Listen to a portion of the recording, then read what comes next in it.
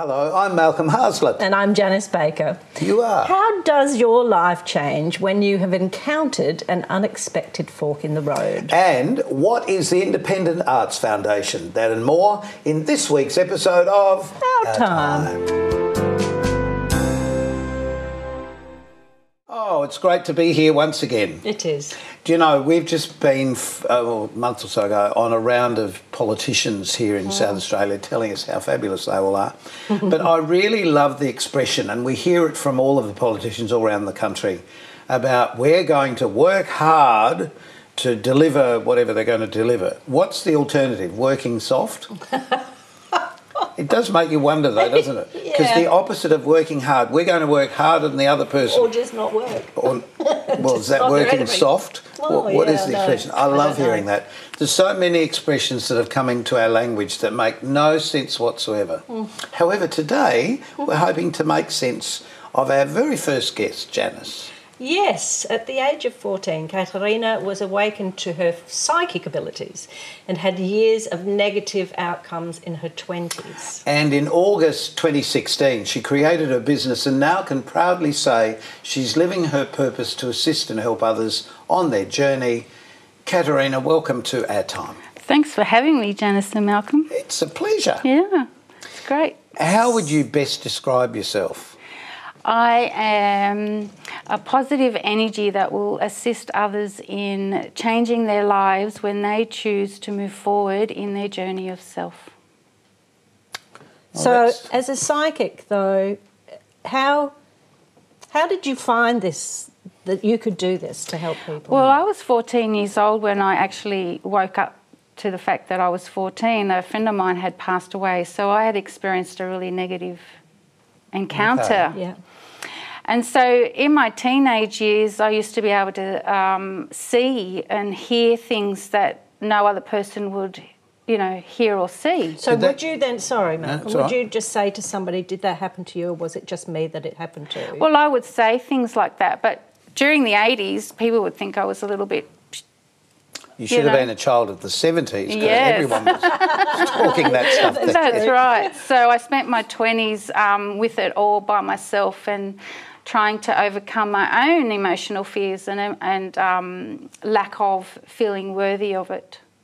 And you had a bit of a difficult teenage time, did you? Yes, I did. I was basically left on my own to work out where I was in life, and at the same time I had to find out how to deal with my psychic abilities, and that can be quite daunting and quite... Was it scary? Very scary at all, very much so, especially when you don't have anyone around you who believes you. No. Yes. Yeah, that's an interesting point, isn't it? Who believes you? Yeah. Because I guess that must be the hardest thing, having these things happen to you and not really being able to explain it, because nobody has, but somebody did, obviously. Yeah. Well,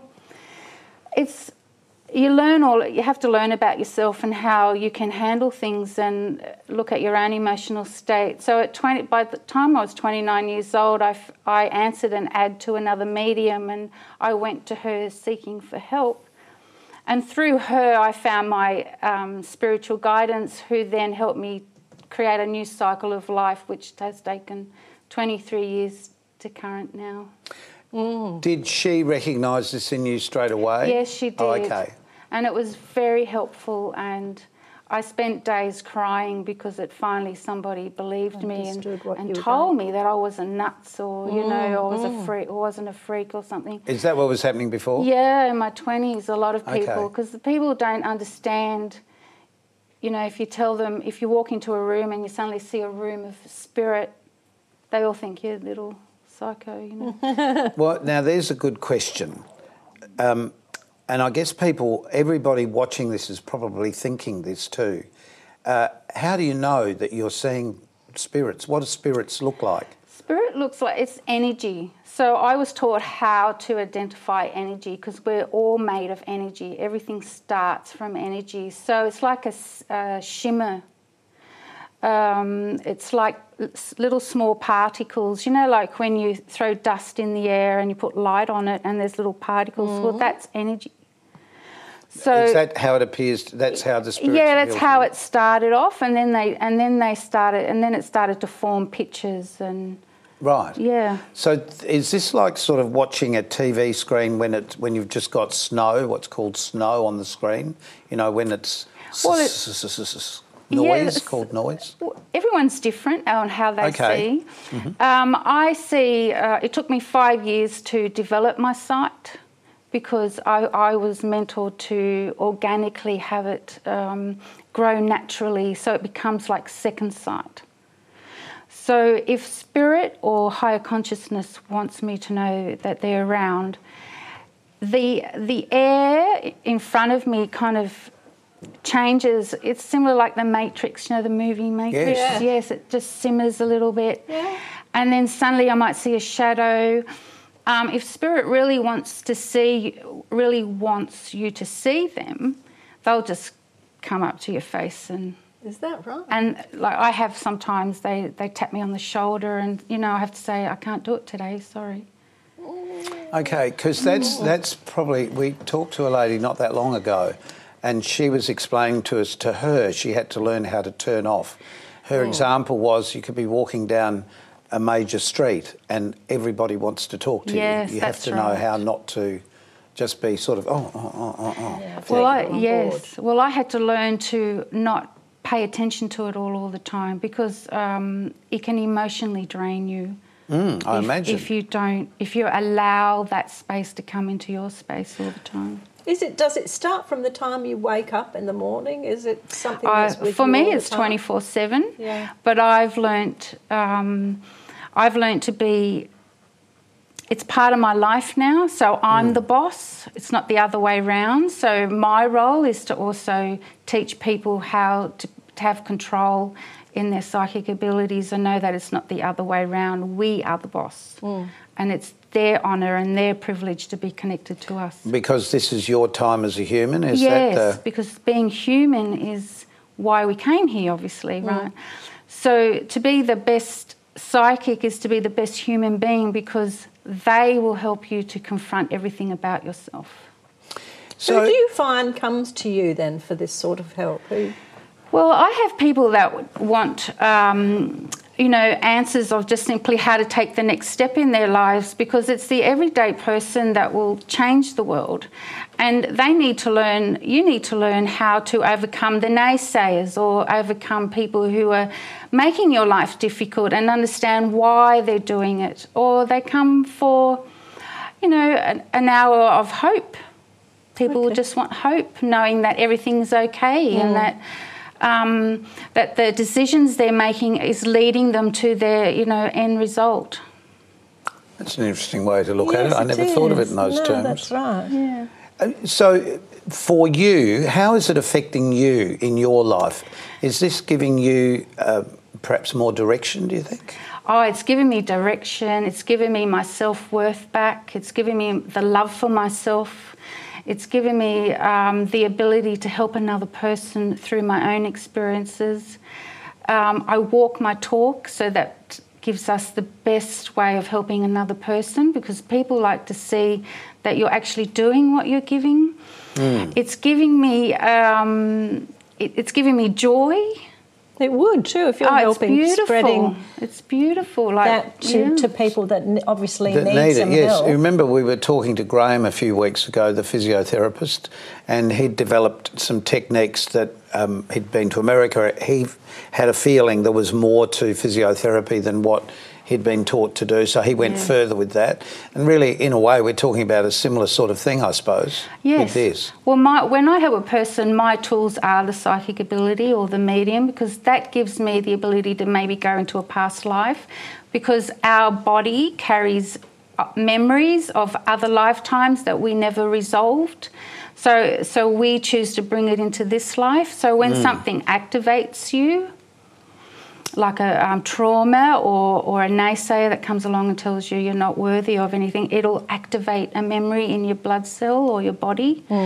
And the next thing you know, you're emotionally upset or something. So it's telling you that there's something that needs to be looked at. So yes, that's true. We often when we see a child who's really talented doing something particular, and you feel, gee, they're an old soul, they've been here before, that we're just, as teachers, reminding them of how to do something. So Yes. I've seen that sort of situation a lot in life, particularly with children learning something that they sort of already know. You're just reminding them how to do it properly. Yes, that's right. Interesting. And my role as a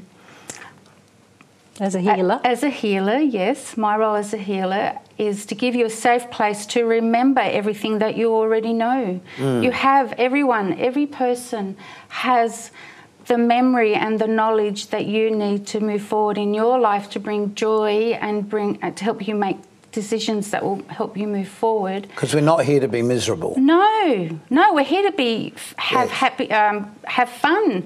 I don't know how many times my guidance and spirits stand there and just shake their heads at me and go, "Oh my God, what are you people doing? You should be having fun," because this is why we came, right? To have fun and to remember the joy that we are and the love that we are and how we can help each other to become better people, because we're here to be human beings, nothing else. Well, yes, what's coming up for you exactly. then? There is something going to happen soon? On the 21st of April, I'm creating an event. It's called Connection to Your High Self, and I'm just showcasing my ability to be a psychic medium. There'll be communication with spirit, your angels, and it'll just be a day of fun and receiving love, really. Well, look, stay with us until the end of the program, and we'll just have another chat about that later. Okay.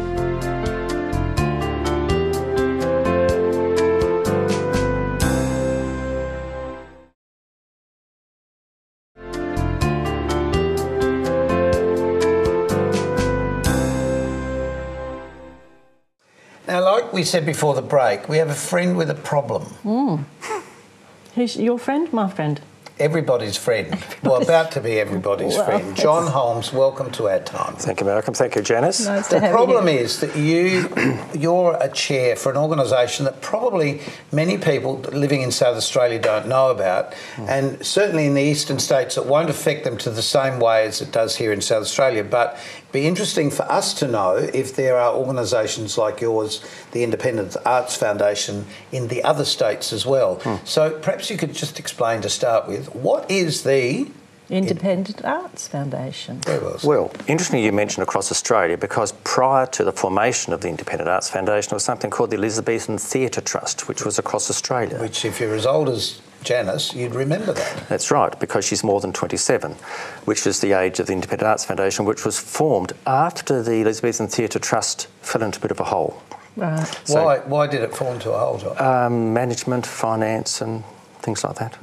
But with a name like Elizabethan Theatre Trust, it suggests that it had something to do with perhaps Shakespearean plays and things. Yes, it did a lot of major work all across the country, and it was really big, and many people would know it as the major performance organisation. When it faltered here in South Australia, a group of people met, 400 in fact, met about 27 years ago and said, let's do something ourselves. And these were people who, many of whom are still members of the Independent Arts Foundation. They decided, let's get an organisation together, raise money for the arts, or more particularly for emerging artists. Yes. Originally it was really about young emerging artists, but anyone who's beginning. What about old emerging artists like us? Well, we haven't emerged for a while. Well, even people as old as you, Malcolm, have applied. 28, right. That's right. And Janice. But no, it's exactly, that's what it's for. People who are beginning a career. And I mean, I don't know if people know your background, Malcolm, but you did a lot of work in helping young people get ready for jobs, maybe, and careers. Yeah, well, it's not so much did, I still am, really. You still are. Well, you know, you're doing what I believe is so important. We all need to give back, because otherwise how will the next generation know where to go? Exactly. And people can train in the arts or be educated in all the performing arts or writing or design, filmmaking, television and so on. But where do they go when they've got that first training? So what we do is raise money, hence foundation, for young artists, you know, maybe graduates from school or somewhere, and they might want $1,000 to get a new microphone, to make a film. They might want to produce a show for Fringe. They might want to enhance their career in any of the arts. Well, see, John, So we're surrounded here on the floor with young people who are studying filmmaking and television making, and they're probably not even aware that this exists. Exactly. So that's the problem I was referring to. Exactly. And that's one of our problems. One of our problems is getting known. Another is to encourage young people, like the people who are working with you here in the studio, makeup, management, filming and so on, to say, I wouldn't mind doing something else. I wouldn't mind giving something a try, and I could do it with $1,000, or maybe I could do it with $2,000. So they put an application in and we fund them. We support about $20,000 worth a year out in scholarships, some one by big bequest, and the others are from application twice a year. And that's a very important point you just made, bequests, because a lot of people who do have a little bit of dough hidden away, and perhaps the family is not there anymore. There's a lot of charities that you can sort of give to, and obviously medical research and things like that are important, but sometimes we actually forget how important the arts are to live a healthy, happy life. Exactly. And interestingly, the biggest supporter of the arts, I think probably always has been in South Australia, has been the older population, largely women as well. And they've been wonderful supporters of the arts. That's not large women supporting the arts. Slender women as well. Excuse my friend. That's okay. So the other aspect of what we're doing is we're very aware that with 25% of our population being boomers, as we call them, a research project was developed with 3 people, one of whom was Frank Ford, the previous chair of the Independent Arts Foundation. I think Frank's going to be in the program soon. Yeah, so that's good. Wonderfully knowledgeable man, began all sorts of events in Adelaide. Like Greg the Cabaret Mackey, Festival. exactly. Greg Mackey and another person called Vincent Burke did this massive research project that was funded by the government 5 years ago or so, and came up with some what might be obvious findings. I didn't realise, well, I know now, of course, but I didn't realise that Vincent's work was basically what you're using, that information that Vincent found. We Very should much have so. him on the program too, I think. It'd be I think he'd be very, very interesting, and found some what might appear obvious to us now, but that when people get older, they still want to support the arts, but they want something that isn't too expensive, probably in a group, organised by somebody else, maybe in the daytime, easy to get to. And you think, well, where are those things around? So that's what we're doing at this moment, is asking all the providers what they have to offer for group reductions and so on, and then trying to advertise that to my age group. But everybody organising this is a volunteer as well. That's an important thing to make a point of, because it's a not-for-profit organisation. Yes. And our funds come from membership, and we'd have about 280 members, many of whom are just members. They don't necessarily go to things. They're just happy to pay their membership fees. Which is to support the Independent Arts Foundation. So they pay their $30, or if they're going for 2 years or 5 years, or it might be a reduced rate. It's not massive. But no, it's not massive. In fact, it's incredibly reasonable when you think of that. Yes. And aside from that, we have organisation of things like film nights and literary nights once a month, film nights once a month, and major events just to raise money so you can give it away. To young people. It is wonderful. It is. You do that. And you had someone here. I watched one of your programs recently, Joanne Hartstall, who was one of the earlier recipients, and of course she's just done brilliantly well and won awards during the local Fringe, the Adelaide Fringe. Mural Matters. That's right. And you had a wonderful interview with her recently, I saw, and so she's one of the many people, 100 or so people who have benefited from a small grant. We're not talking big money, just little bits. John, sometimes it doesn't take big money. It just takes, I think, for an emerging performer or an artist or whoever. I'm a bit funny about calling everybody an artist. We've dumbed down our language so much that we don't talk enough about the performers, the dancers, the singers, the actors and so on. We call them all artists now, instead of saying what it is they actually do. But usually they do everything. Well, that's true. But there's a really good point, because some people constrict the term artist to visual. Yes. And so I talk about the performers. But also there's a huge group of people who are not on stage or not on film. No. They're behind the film, they're behind the camera. That's right. So they're the makeup artists, the stage managers and so on. And they're very, very important people. Producers, directors. And so some of those people apply to get some money to help them make a film or whatever to enter. It's the same with television. People don't sort of realise how many people make a program like this come together. Apart from the fact I'm working everything with my feet, there are actually people. You are very agile, aren't you? I know. I can do it with nobody knowing. And in fact, in this episode, we've got 3 new young cameramen we have. on the show, which is lovely. We've got Lee on that camera there, and we've got Ben on that camera there, and over there we've got Mostyn. Yes. Well, it would be very interesting to know where they are in their version of their career. Are they still training or practicing, or are they ready to... Still training.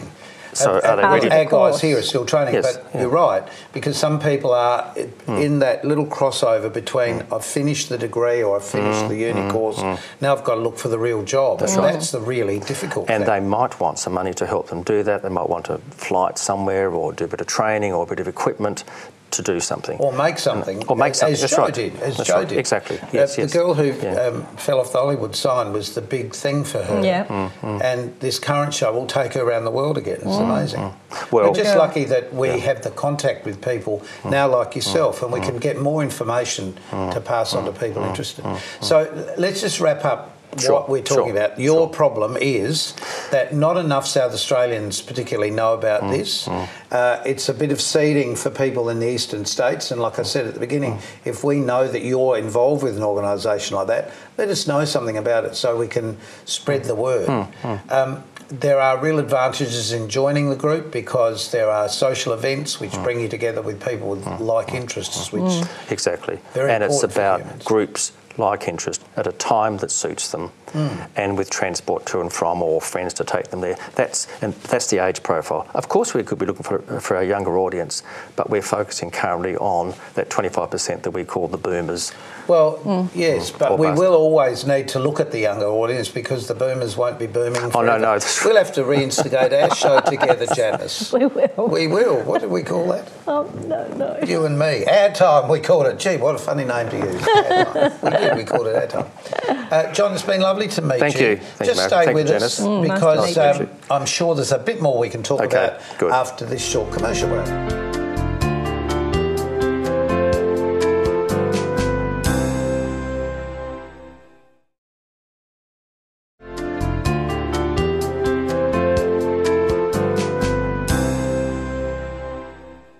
And we're back with Katerina Lenarcic and... And you said it right. John Holmes, we are back. Katerina, when we talked to you before, was there anything that you sort of thought about that we missed? Well, I just Or have you got any advice for us? Perhaps? Okay, well, I'd just like to let everybody know that listen to your instincts, be proud of who you are and be your true self.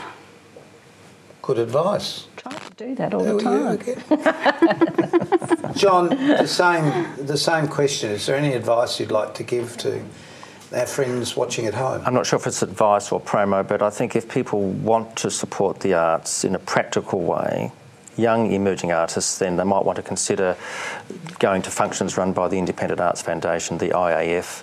To give their support. To give their support. Yeah. And if you don't have that set up in your own hometown, wherever you're watching this, maybe find some like-minded people who enjoy going out to see shows, whether they be art shows or whatever shows, singing and dancing shows or any other sort of thing, because really arts give to human beings the joy of living. Exactly, yes. Well, it's been lovely. It has. Meeting you both. Have you got any advice for us? Now you're a psychic. Quick. I'll find out later. Just before we leave everybody, if they're interested in coming along to see what you're doing or to have a chat with you, here's your Facebook page and we can communicate, or people can communicate through that to find out more about you. And John, the same with you. Do you have a Facebook page? Yes, I do, but the Independent Arts Foundation does as well, IAF Right. Well, has put that its up on the screen Facebook as well. page and also a website, of course. Thank you very much. We have a And surprise. Janice, it's your birthday. It's your birthday. Congratulations. Stop it, it's your birthday. We wanted to do something special for you. Wonderful. Oh, thank you. So we'd like to say happy birthday, Mal. Happy Yes. birthday. Thank you very And you much. have Happy flower. birthday. Oh, look. I couldn't fit that many Oh, my candles on the goodness cake, me. though. So we've I'm just got 40, a few. that's fine. A candle for each year is There you perfectly go. fine. Blow out your candles. Oh, thank you very much. Oh, there you go. There we are. Oh, thank you, everybody. Thank you very much. Thank you, because I know who would have organised this. Thank you very much. These two girls, just quickly introduce yourself. What do you do on the show? We do hair and makeup. And what do you do on the show? You look after our guests. Yes, Sam. And it's lovely to Sam. have you. It's lovely. We really do have a genuine family here. All of the things that John was talking about before. Thank you, John. Thank you very much for Thank coming you and for coming sharing in. your story with us. Thank you very much, everyone. And I'll be 26 tomorrow. We'll see you soon, Take everyone. care. Keep yourself nice Bye till for then. now. Bye.